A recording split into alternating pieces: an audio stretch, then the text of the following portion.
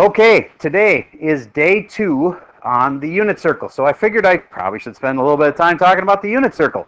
So that's why we're on this page of the document. Now, it is powerful.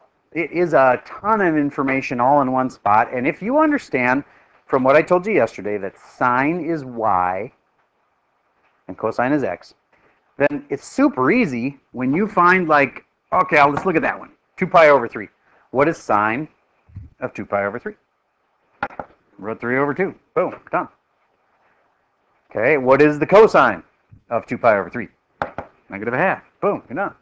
Do you get how if I gave you one of these during the tests, it could make the test extremely easy? Okay, well, I'm not going to give you one of those during the test, but could you memorize it? Yeah, you could. Now, it is a little daunting, but there are some patterns that we should talk about, because even though some of the teachers here at the high school are bigger believers in using the unit circle than others, what everybody believes is that the patterns here are cool and worth noticing. Okay, and honestly, there's so many patterns that you're not even ready for seeing that I'm not going to try to show you everything, but here's some obvious ones. Root 3 over 2 comma a half shows up 4 times. It shows up here, and it shows up here, and it shows up here, and it shows up here, with varying states of negativeness. All right, in other words, there's negatives in some of these. Now, does that make sense to you? If you're in this quadrant, do you get here, you had to go to the left and then up, and do you get how one of those sides is negative? Does it make sense then that I could have a negative in there that I didn't before? How about to get down here, do you get, I go to the negative direction and then another negative direction? So do you get how there could be negatives in that answer? All right. So those 4, though, are pretty much the same thing. It's just that here you have your what's are negative, your x's or y's. Right here, your x's or y's are negative. Your x's are negative. And if you just think about this as a big coordinate graph, yeah, of course your x's are negative there. Here your x's and your y's are negative. Here, just your y's are negative because you went down, but you went to the right, so that's positive.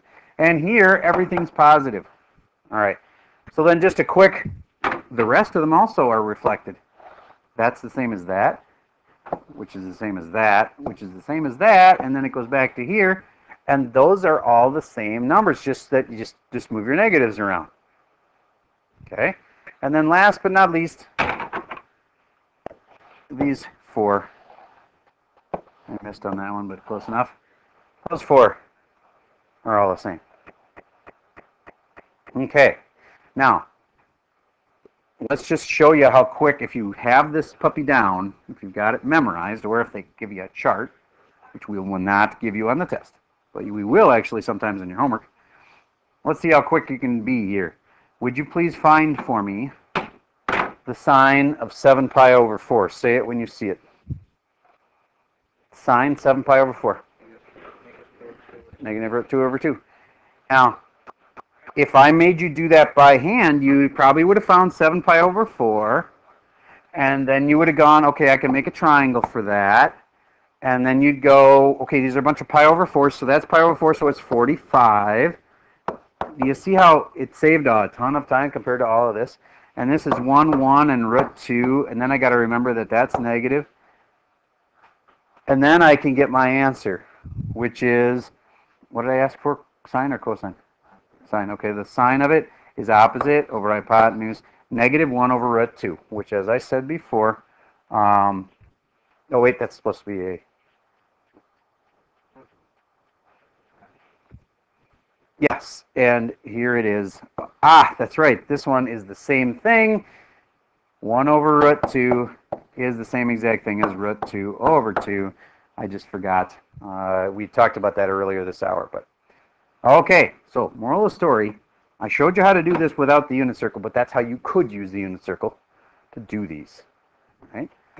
And it's up to you on whether or not you want to try to memorize it. What the calc teachers tell the kids, and almost all of you are going to be taking calc, and therefore almost all of you are going to be taking the AP test next year, is they say unit circle is awesome, but you don't have time to write out the entire unit circle on the test. You have approximately 1 minute per problem. Okay, so you need to be able to do stuff quick.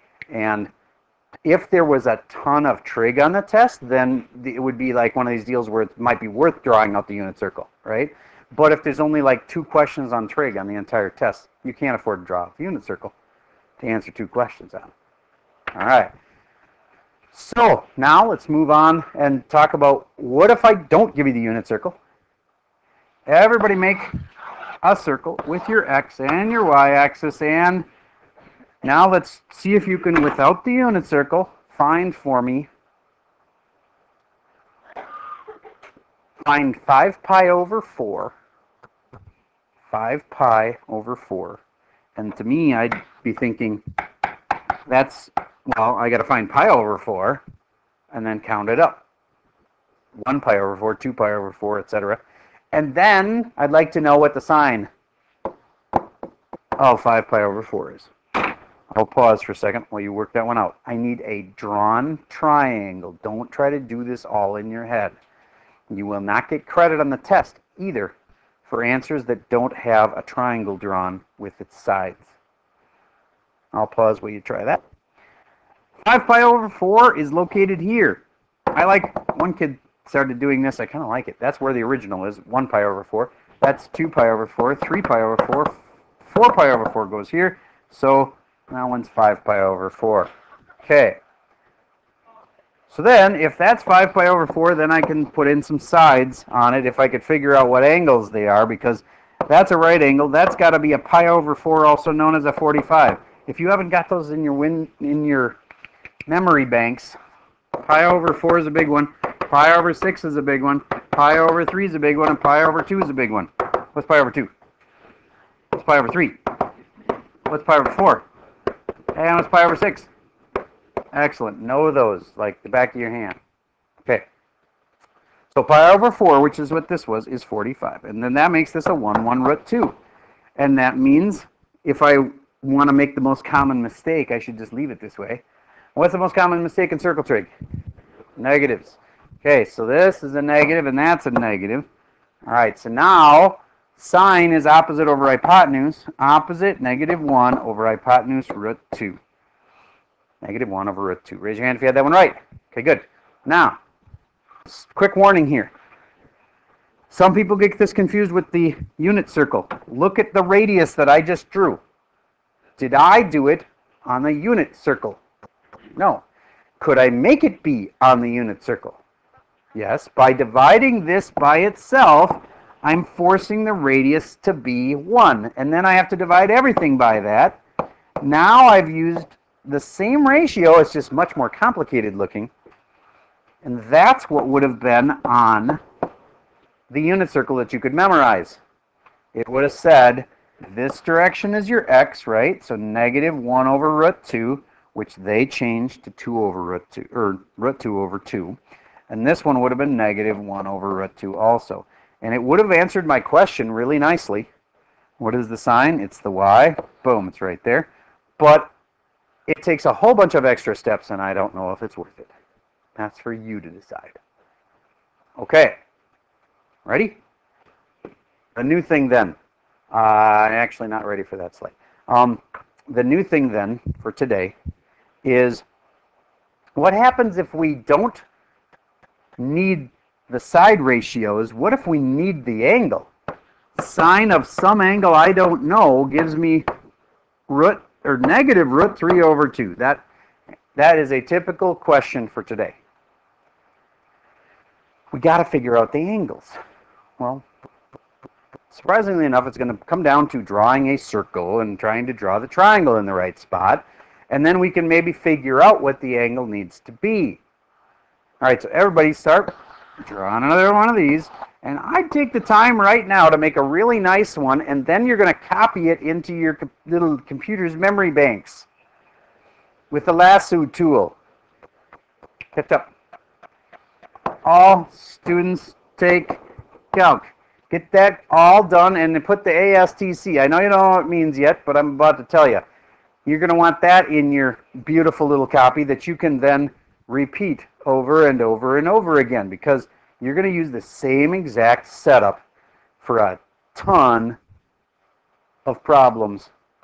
Like if you could somehow keep it permanently in the memory banks of your iPad, I would, because like in this class, you're going to draw that same setup literally hundreds of times. Okay, here's what the A, S, T, and C stand for. Up until now, you were doing baby trig where everything was in here and everything was positive, and you weren't even ever using 90s, but you were always in that little zone in quadrant 1 where everything's positive. Do you get by adding in the other quadrants, we have negative numbers now? Okay, then that means the answers for trig sometimes come out negative because you got negative sides on your triangles. So it's really, really important to know where things are negative or positive. So this little ASTC is going to tell us that all of them are positive in that quadrant. Only sine is positive in quadrant 2. Only tangent is positive in quadrant 3. And only cosine is positive in quadrant 4. ASTC, it's really quick to memorize, and we say all students take calc as just a fun way to say it, because in this class, pretty much all of you will take calc next year. It's just whether you're going to take IB or whether you're going to take AP version of it. And some of you want to just back off and take regular calc without the AP or IB, and that's fine too. All right, so let's talk about what this means in the context of my problem. Sine is negative. Where can't I be? I can't be up here, and I also can't be here because sine is positive here. Let me just show you what I mean. If I put the triangle here, do you get, if I try to stick these numbers in that they gave me, this is opposite, this is hypotenuse, my opposite side would have to be negative root 3. Does that work? That isn't negative there. That's going up. That's supposed to be positive. That can be 2, but that can't be a negative, so I can't put it there. All right, so where can I put it? Well, let's talk about where we can be. This is where I can't be. Where I can be is down here. And also over here, but I'm going to only do it one at a time. There's 2 answers. Okay, if you think 2 answers is bad, by the end of this class, by the end of this semester, you'll be having problems where the trig problems come out with 6 different answers. Okay, so 2 answers, that's nothing. All right. So one thing at a time, this triangle right here is what you should be drawing. Everybody please get caught up to there. And then turn your iPad my way and show me your little triangle that you have drawn. I'll pause while you accomplish that. Okay, so here's my triangle. Here's my important angle. It's called the what angle? Middle, it's not the different word for middle. Central angle.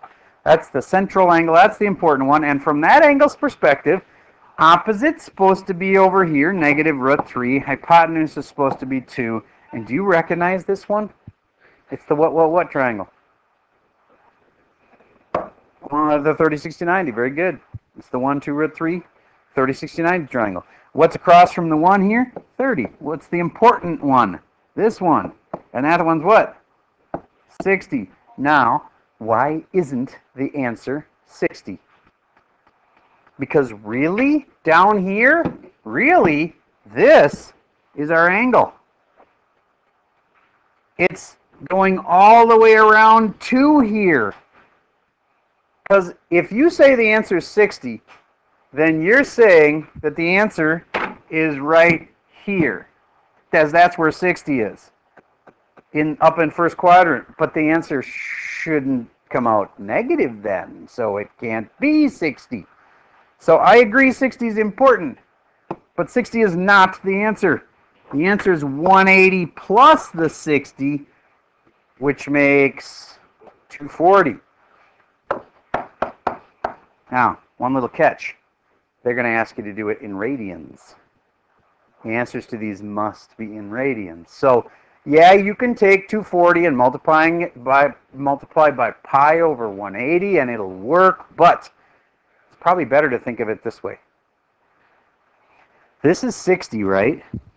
which is pi over 3.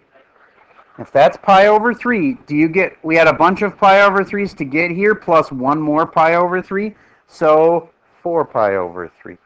That's my way of thinking this through. 4 pi over 3 is the right answer. You can get it in lots of different ways.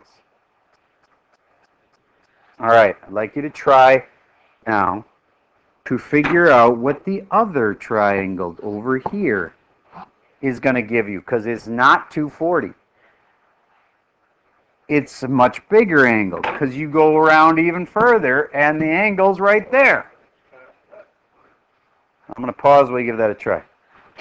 Okay, here's how you should have thought this through. All right, this still has to be same side ratios. Sine is opposite over hypotenuse. Opposite must be negative root 3, and hypotenuse is 2. And then this still is a 30, and this is still a 60, but the answer isn't 60. It's all the way around 2 here, which is like 360 minus the 60, which would be 300. Also known as a whole bunch of pi over 3s. How many pi over 3s? 5 pi over 3s. Because 5 times pi over 3 is really 60, right? 5 pi over 3s. So there you go. 4 pi over 3 and 5 pi over 3 are your two answers. Yes? You know that you have to, so that the second angle will be S2. Why wouldn't it be S2 360? Okay. Well, first of all, the first thing I did was figure out that I had two places where sine was negative.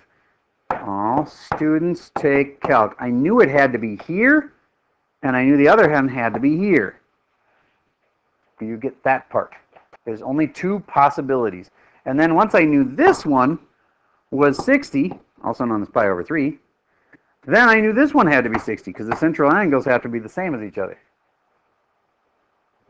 All right, so then I had to just say, okay, from this angle's perspective, the opposite is negative root 3 and the hypotenuse is 2.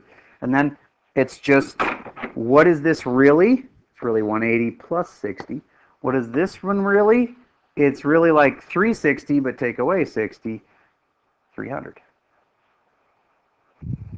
All right. I know these are intense. I mean, just look at that drawing for a second. Holy smokes. There's a lot going on in there. All right. So let's try another one. Ready?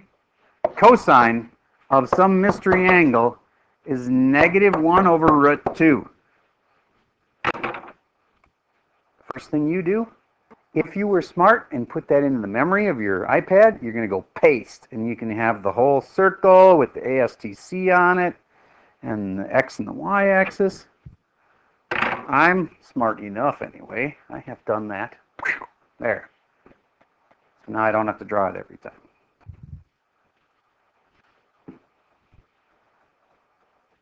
I'm going to pause for a second while you give this a try. Okay, let's see how you did. Do you agree that cosine is negative in this problem? And therefore, I better not draw it here, because that's cosine would be positive there. And I better not draw it here, because cosine would be positive there. Then, hopefully, you drew it here, is one of them. And then, this is theta, and cosine is adjacent over hypotenuse. And then this must be the 1 root 2 triangle. Cool, I know that one. That's a 45. And the most common wrong answer is 45. Why isn't it 45? Well, first of all, it's not just like the trick question of, oh, it's supposed to be radians, so pi over 4. It's not that. It's that it's all the way around 2 here. Okay? So that's instead of 1 pi over 4, it's 3 pi over 4. Raise your hand if you had that or the 135 that would go with it. Okay, good. Then, all the way around to here, you could actually skip a lot of these steps. Do you get it's just going to be down here, and therefore it's a bunch of pi over 4s. And this would be 4 pi over 4 plus 1 more, makes 5 pi over 4. Do you get I do not need to go and label all the triangle and everything? I can just use logic. Raise your hand if you had those two right. Okay, good. All right. That's pretty heavy-duty stuff. All right. So here's the last thing I need to teach you today. Question first? Okay, so here's the last thing. What if they say, I know that sine of theta is 2/3. Oh, but they don't want to know the angle. Well, at least I could know where I could draw that, right? But wait, there's more. I don't need the angle, but what they want to know is, what would sine of this angle be? What? All right, well, there's two ways to do this, and I think this is the easiest way. First of all, would you agree that adding pi to something really moves you around the circle? How far does it move you around the circle? Halfway. If it moves you halfway around the circle, if you figured out where theta was in the first place, and then you just moved yourself halfway around the circle, that would work. Okay? Another way to think of it is, and this actually will work better when we're subtracting, because see, that works great when you're adding, but what if I make this minus? Then it like makes your brain hurt. So here's a different way to think of it, and I like this way too. Would you agree if I go sine of pi, moving pi first moves me over here? Do you get what I've done so far? Then subtracting theta from that would move me back up theta.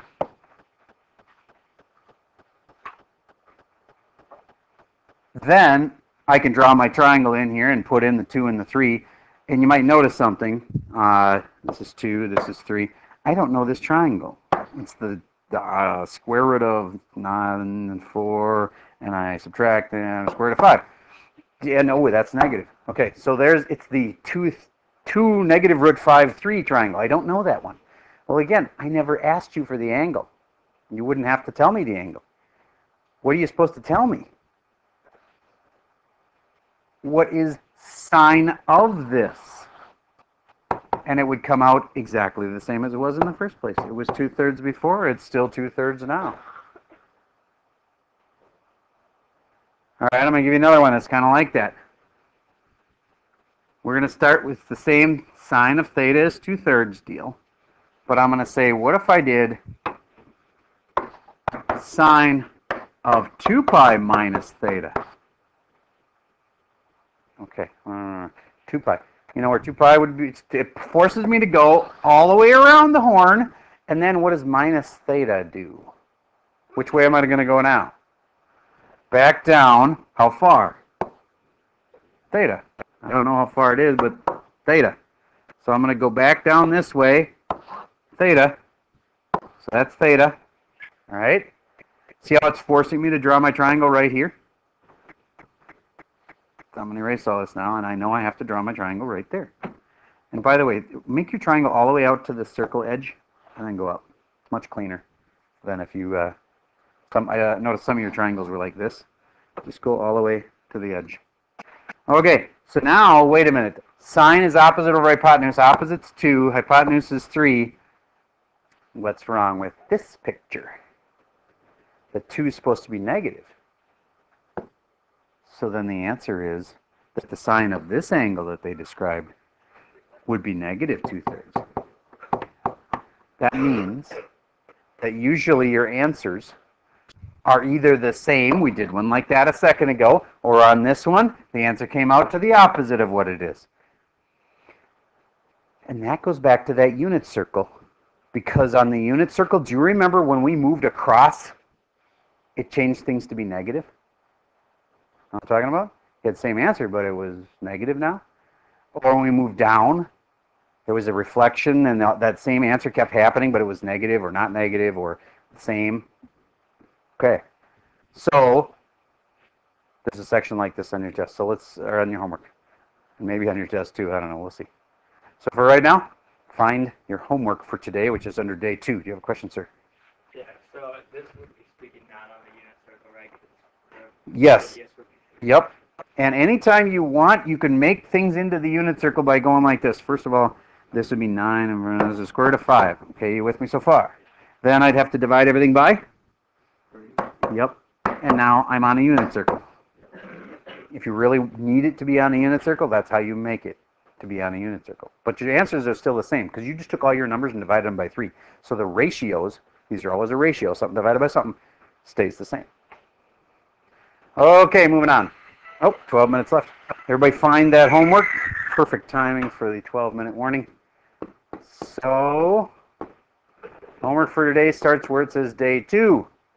And all of these, we're not doing all the problems, but all the ones on the first page here are assigned. These are the most important ones for the day. This is the toughest thing. These are R3 level questions. Notice a couple things. When it says the answers are between 0 and 2 pi, that means you can't have any negative answers. Even though there's a gajillion possible answers, we only want the answers that are between 0 and 2 pi. Like sine of theta equals a half. If you just look at a graph of sine, you could probably fairly quickly see that sine equals a half in like a million places. That's a spot where sine is a half. That's a spot, that's a spot, that's a spot, that's a spot, that's a spot. But how many do we want? We only want the ones that are between 0 and 2 pi. Narrows it down to that part of the graph. There's 2 answers. Okay. Now, I know we don't usually do them that way, but I want to keep referring you back to the picture of what sine really looks like. Okay, so let's do this first one together, number 31. Everybody draw the little picture, and sine is positive a half. My new requirement, and again, I hope you made this in your iPad, because now you can just go paste, is you have ASTC on all your circles. Because that'll remind you there's not just one answer. I know some of you are probably going like, the answer's 30, get it over with. Yeah, 30 is one of my answers, but there's another one. Because sine is positive a half, it can't be here and it can't be here, but it could be there. Opposite, hypotenuse. Yeah, that is 30. But you also have one over here where that's 30, and then it's 180 minus the 30, which makes 150. So it's 30 and 150. And notice it wanted it in radians. See how it says in radians right there? So therefore, I better change those. 30 is really pi over 6, and 150 is 5 times as big as 30, right? So then it's 5 pi over 6. That's how I like to think of these. That one's 5 times bigger, so it's 5 times that.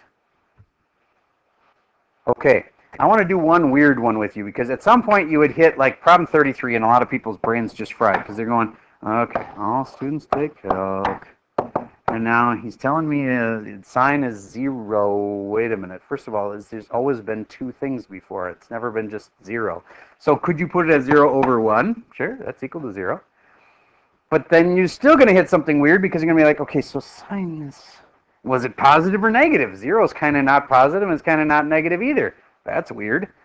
Next thing that's weird is that this is opposite and hypotenuse. And how can you have an opposite side of your triangle be 0? Anytime it's really weird, you're either here, here, here, or here. Those are called the what's? Quadrantals. Very good. So I know I'm at one of those quadrantals now, because I can't draw a triangle. And I can't even figure out where sine is positive or negative. Like, it doesn't work. Anytime it's weird, it's a quadrantal. And then just a quick reminder, that's 1, 0. This is 0, 1. This is negative 1, 0. And this is 0 and negative 1. So where is sine, which is also known as y, where is y 0? At what degrees? Would you agree that's a spot where y is 0? Would you agree that that's a spot where y is 0? And therefore the 2 answers are, and do it in radians. This one's not. This one, okay. Okay, start over again. Okay, there we go. 0 is this one.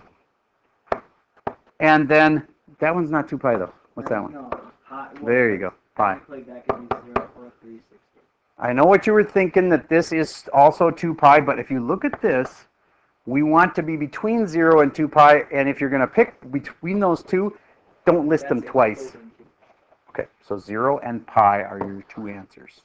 This one's pi, this one's 0. And 2 pi is the same as 0, but it'd be kind of silly to list it twice. 0 and 2 pi are the same thing. All right, so there I did a weird one for you. There's another weird one in your list. And that'll mean, oh, must be a quadrantal. Okay, now let's move on to this page. This is that page where you got to like figure out where to go. I'm supposed to go pi first and then add the unknown angle. Okay, pi first, that's like this.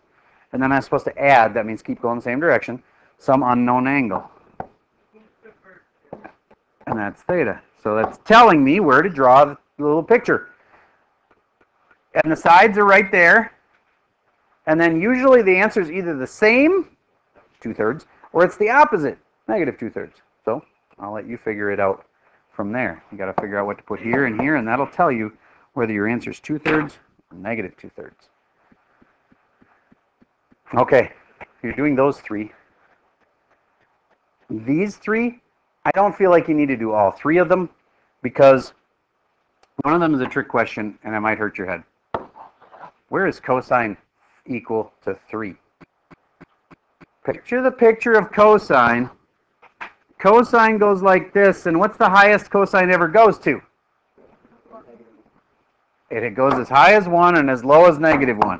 So when is cosine going to equal 3? How about never? Yeah, you could stretch your graph to make it happen, but the question is, cosine of what angle will equal 3? It never will. So that's a no solution. Okay, so don't hurt yourself on that one. But do these two, and here's the thing. You want to do it without the unit circle? Go ahead, but they drew the unit circle on this one to show you how easy it could be. Cosine is 0. Oh, that's a weird one because you can't have a side of 0. So I'm thinking maybe I should use, it's a quadrantal, and then, oh, there's the quadrantals. They're all listed here. And which one has the cosine, which is which letter? X. X is 0. I just need to find it. It's on my picture. So you can use the picture to do 40 and 41. So where is X 0? That's a spot where X is 0. But there's another. All right. So these two you may skip. These three you may skip. The very last problem you need to do. That's like a review of yesterday kind of question. I will warn you, a calculator will be necessary because you're going to have to find the third side in a right triangle that has adjacent and hypotenuse. And you're going to need a calculator for that one. Okay. That's all I got for you for today.